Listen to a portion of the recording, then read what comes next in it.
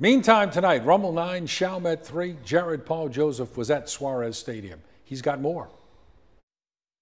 Rummel enters Noel Suarez Stadium on a 4-game win streak, including a combined 39 runs in their last 2 victories. But Friday night against Chalmette, the Raider bats need extra time to find the Owls' pitches. In fact, Rummel takes its first lead of the game courtesy of a Chalmette error, where the Owls try to pick off a runner at first and the runner at third ends up stealing home. However, it is not until the 7th inning that the Raiders' offense finds its groove. Twice while the bases are loaded, Rummel capitalizes, scoring 6 runs, including Lenny Cline hitting a grand slam to seal the Raiders' win. What did you see on the home run?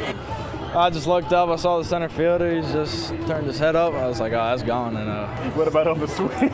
On the swing, I was just looking for a pitch down the middle, and he gave it to me right there, so got my happy pitch and put it out the park. When was the last time that you hit a grand slam? Oh, my freshman year. It was my first varsity at bat, actually, in Texas, and went long ball on a 3-2 count.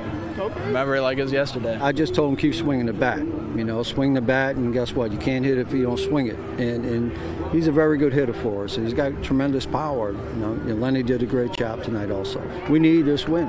You know, we need to win and stay in the hunt of things. And as far as power rankings are concerned, and I'm very proud of our guys. Rummel now wants to use its Friday night victory as the team's John Curtis moment of the season. Remember, last year's Division I Select State runner-ups beat the Patriots on a walk-off, sparking their postseason run. Now, in 2024, the Raiders hope to do the same with their victory against Chalmette. Reporting in Chalmette for your Friday Night Fastball, guys, back to you.